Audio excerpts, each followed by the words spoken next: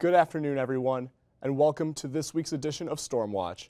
I'm your host, Luis De Leon, and we have a jam-packed show for you today. Scott Bowen gives us a look inside the marketing program. Israel Garcia explores the beauty of living in Milwaukee, and we learn about the Guatemala Study Abroad program from Kyle Rogers. All that and more on the season premiere of Stormwatch.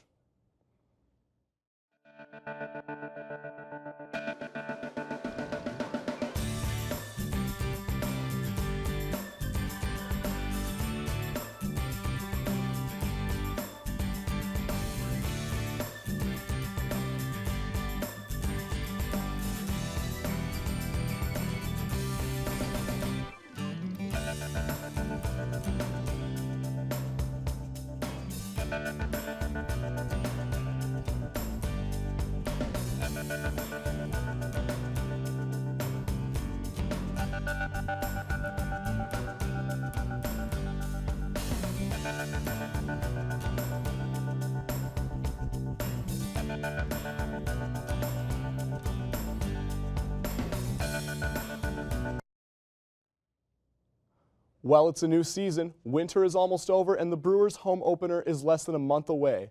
New beginnings is the theme for this week's episode of Stormwatch. Shireen Ghalib is going to give us an exclusive look at the Asian Student Association.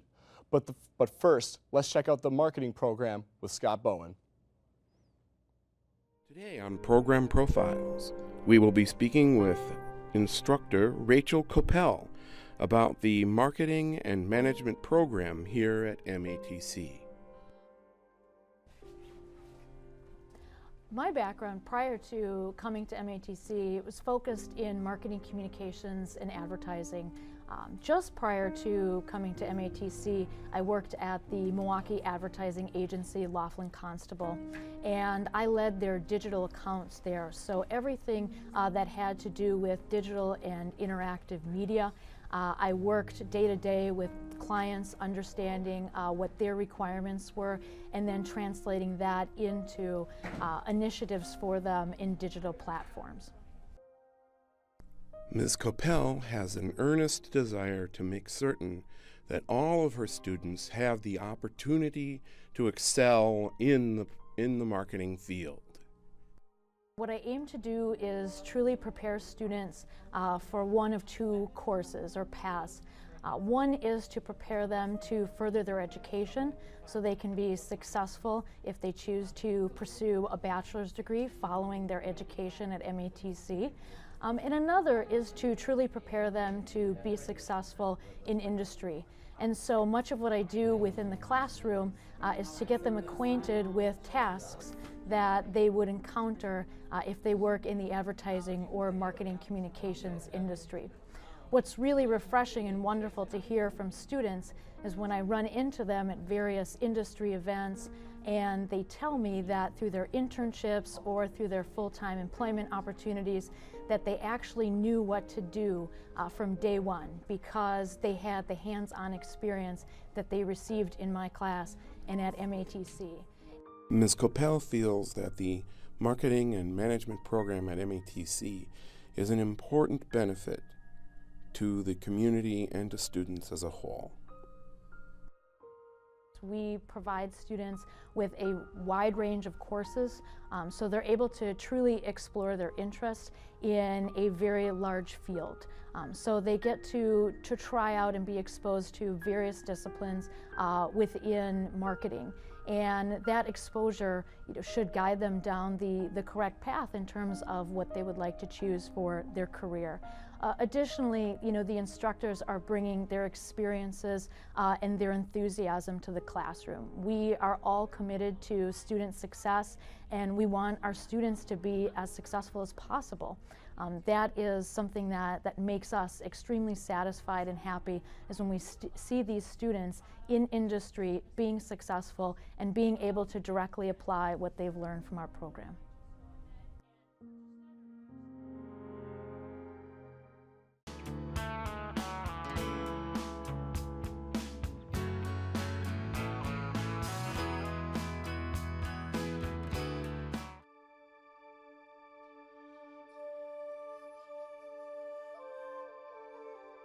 Student organizations are a great way to develop your skills, share interests, or even grow and meet other students. The Asian Student Association, ASA, are located at MATC's downtown campus.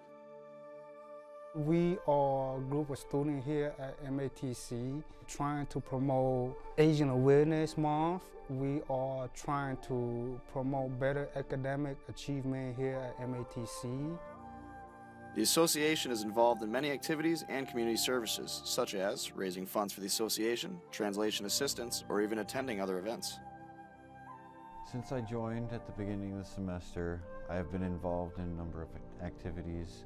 On Wednesdays, I help them sell popcorn so that we can fund our trips. A few of us do volunteer for the Hmong American Friendship Association, where we go there and help out with the food pantry, and sometimes I do go there to help other people translate. As it turns out that they're actually running a thing on Monday mornings in the Foreign Language Center. The president here is teaching Hmong for free.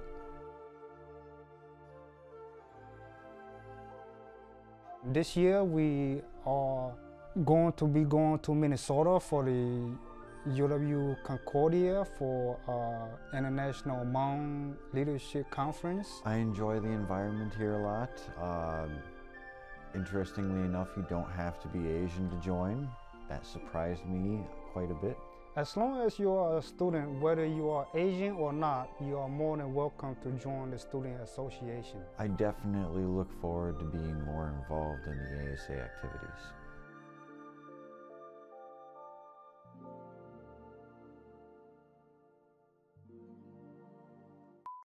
If you would like to learn more about the association, you can find them in MATC rooms M224 or M238. We are now going to explore another side of the world. This past winter, some students got a life-changing experience. If you are looking for adventure, then the country of Guatemala might be the place for you.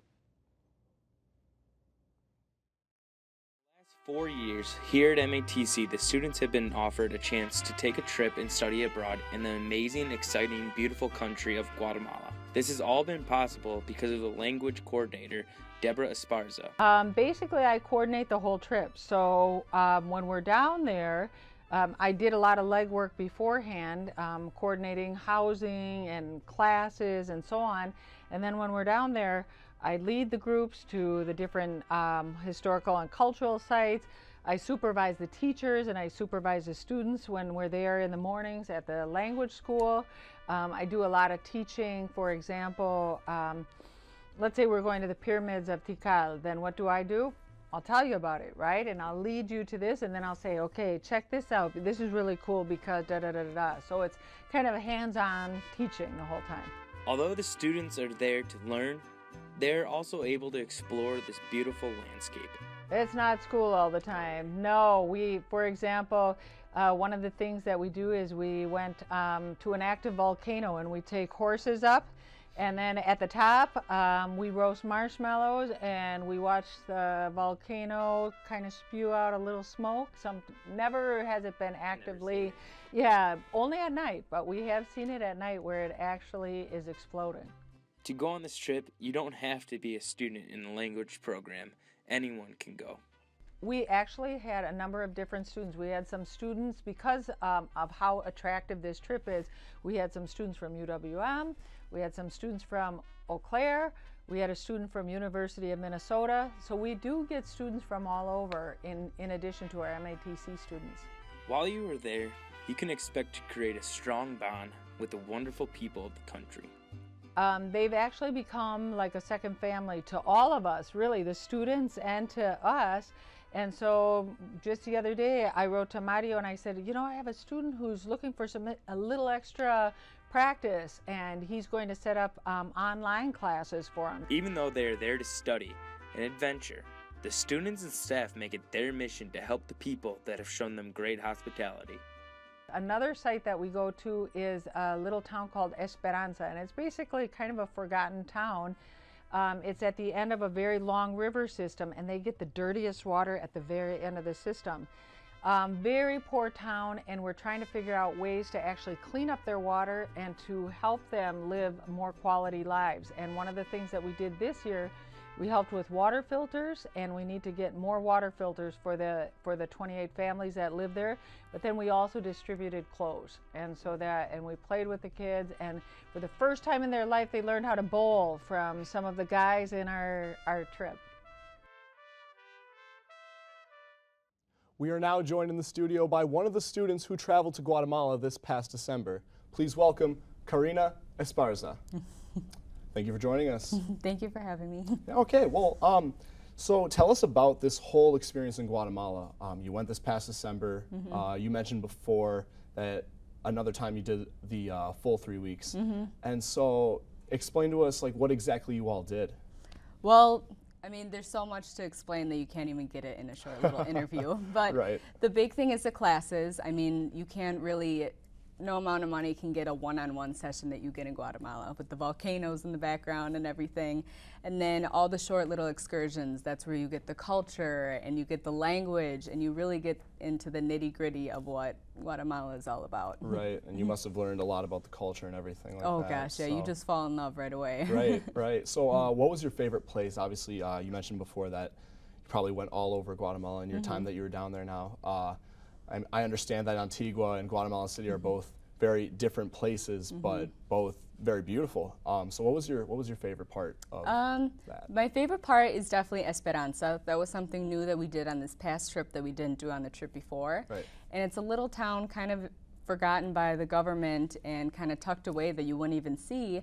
And it's truly a beautiful little town where they don't have that much and they have the worst water in the world, and yet seeing us walk into that little town, they were absolutely so grateful, and it really makes you appreciate the little things. Right, it must, seeing the look on their faces, I can imagine what it would definitely be like that. Right, yeah, of course. Now, with those children, those local families, you stayed with them, and by living with them, what exactly do you think, what did you take out from living with them? What did you learn from living with them? The biggest thing is just how welcome you feel, where you can't walk into any old home here in the States and really feel welcome, where basically mi casa, su casa is that exactly what you get there, and just feeling at home, and whether you're sick or you're not feeling good or you're homesick, I mean, they really do make you feel like home. Right, and you also mentioned before, along with this whole trip to Guatemala, you also went to Honduras. Tell us a little bit about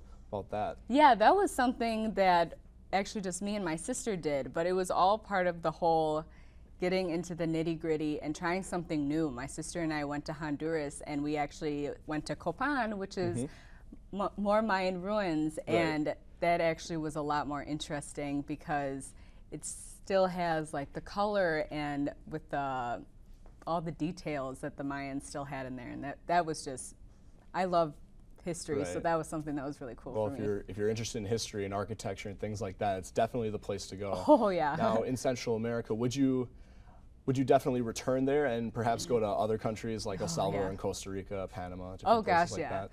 So I've been to Guatemala. Now I can cross Honduras off my list. Been to Costa Rica. Definitely would keep going back to Guatemala. I've made so many friends there that are just like family. Right. And now, where did you find out about this trip, and how did you get involved in the first place? Well, actually, my mom. Your mom? Okay. Yep. She takes students down there, but she's done a great job at actually advertising the trip. I mean, any hallway that you walk down, you can see the little Guatemala pamphlet, and you can see that it's advertising, and you go in the winter, and it's something that maybe should be advertised a little bit more because it is so beneficial. Right, and explain some of those benefits that students have if they were able to travel to Central America, besides just intaking and learning about the culture, you know, emotionally, mentally, like what are the benefits behind that? Mentally/emotionally, you really get to outstep your boundaries, do something that would really push you outside your comfort zone. So that's something that you kind of get to see how far you can take yourself. So that's something that you definitely take down in the long run. And then another thing is the language. I mean, even me, I'm still learning, catching in the little slangs and stuff like that. So, and another big thing is just how their culture runs, and definitely something that you can take back at home. Like, oh my gosh. Right, no, taking me back. back. It gives you goosebumps. It's nostalgic. Yeah. And that's the important thing. And so aside from that, what do the families mean to you after like leaving them and everything? Do you still keep in contact with people that you met through there? Oh gosh, yeah. I already miss the director and his son, Mario and Fernando. They've actually become part of my family now, where even today I messaged Fernando and I was like, how are things? How's the weather? And Right. they become just like family. You worry about them if something were to happen, and you get happy if something good happens. And they definitely do become part of family and friends, and it's someone that you want to go back because Right. you feel like they're family, so you want to go back. You want to see how they're doing. Well, then, I mean, if you're able to build connections and build relationships, that's always a plus. Oh, something to go anywhere back you to. go. Definitely, exactly. So where exactly can other students find out about this information in order to study abroad? M360, that's the language lab. There's pamphlets in there. I'm in there a lot because I'm a Spanish tutor, so Right. you can see my face and ask me about it. Otherwise, I think it's M392, which is my mom's classroom. You can stop in by her, and she will definitely tell you all about it. All right, well, perfect. Well, Karina, thank you so much for joining us in the studio today and for sharing your experiences as well. As we've heard, MATC is always willing to help other people. Shelton Love gives us the scoop of how student unions provide services in our community. Milwaukee Area Technical College programs and student unions offer services to the community. Let's take a look at how the dental hygiene program offers services to the community, as well as the Black Student Union. What started us providing services was the fact that our students need to treat patients in order to get through our program and to graduate. And so we open the doors to the community really to benefit both people, both the students and the community at large. How long have we been giving services to the community? I'm not completely sure, but I believe it's at least 30 years, maybe 40, in total. What kind of services does the program offer? We offer certainly cleaning teeth or prophylaxis, x-rays, fluoride treatments. We also do what's called scaling and root planing, which is a periodontal procedure. We also have laser treatment that we offer for some periodontal patients. That's appropriate as well.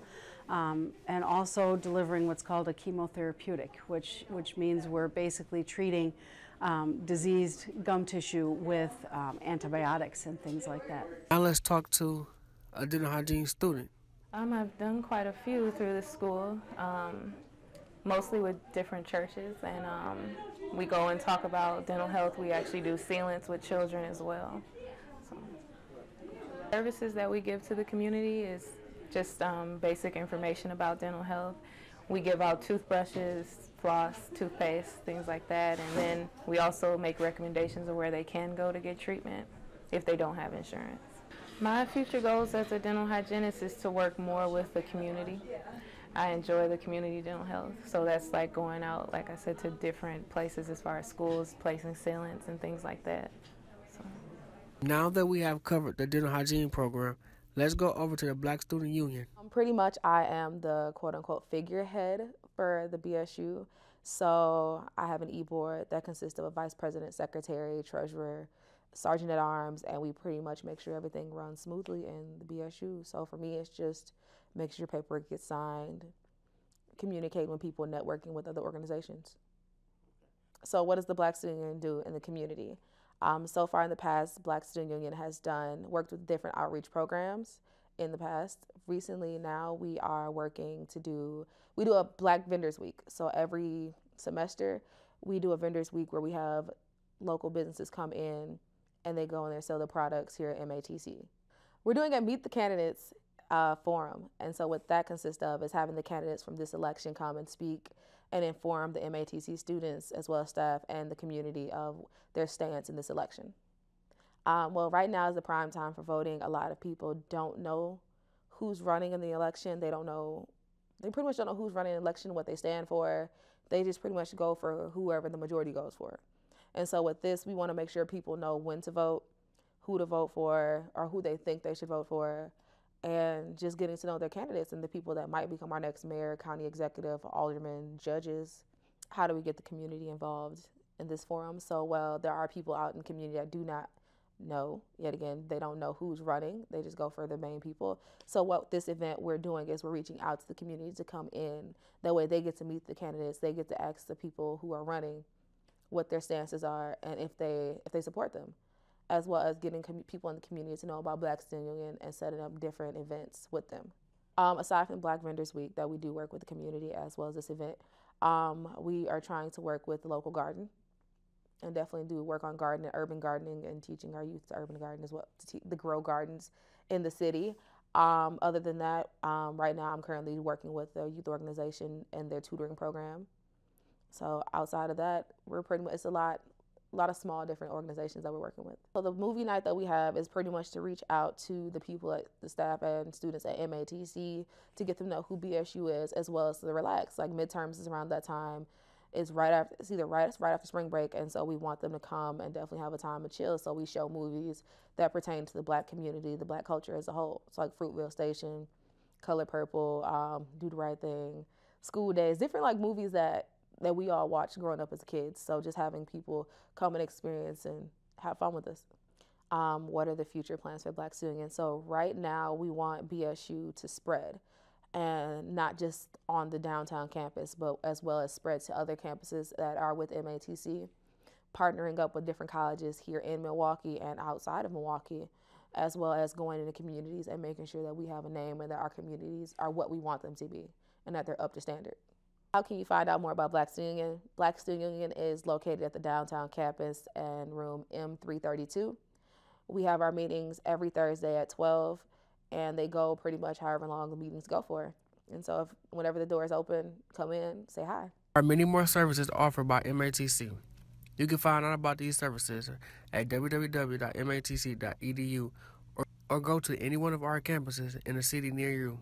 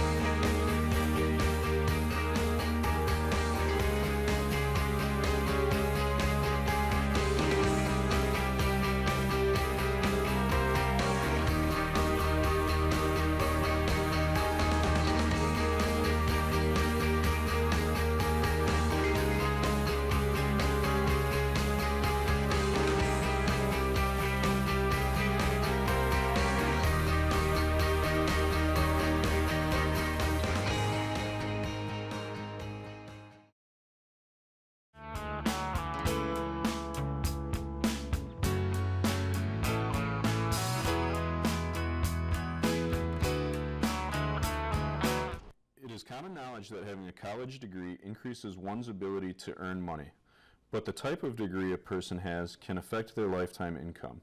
On average, someone with a bachelor's degree will make around $3,700 more per year in their lifetime. In some careers, associate degree holders can make quite a bit in terms of salary when related to a four-year degree. In some cases, it can be almost identical.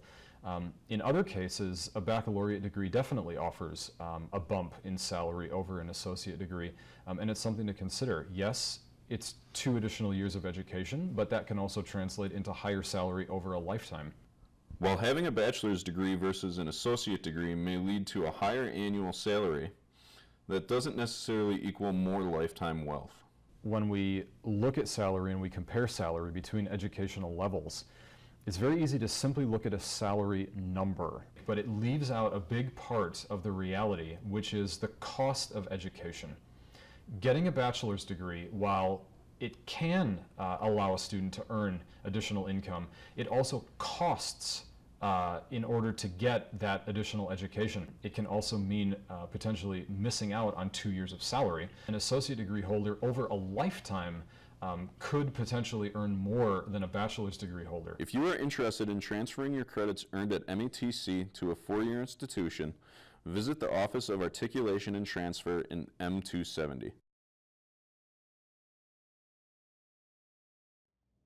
MATC is great with their transferable programs to 4-year universities. There are many activities and events coming up this week at MATC, so let's take a look at what's happening. Tuesday, March 8th, the Milwaukee campus hosts Quadrant Series, To Your Credit History Affects Future. Wednesday, March 9th, UW Green Bay will be at the West Allis campus. Cardinal Stretch will also be visiting the Milwaukee campus, and author Brian Stevenson will be having a presentation, so get your tickets now. Thursday, March 10th, Lakeland College will be visiting the West Allis campus. The U.S. naturalization ceremony will be held in the Cooley Auditorium at the Milwaukee campus. There will also be an MATCU tour of the Health Education Center. Monday, March 14th, International Ethnic Fest begins at the Milwaukee campus, and MATC Spring Transfer Days kicks off at the Mequon campus. And that is it for this week's upcoming events. Well, ladies and gentlemen, unfortunately, we are at the end of our show for today. I want to thank all of you for tuning in today, and I'll see you right here next Monday on Stormwatch. Have a great rest of your day.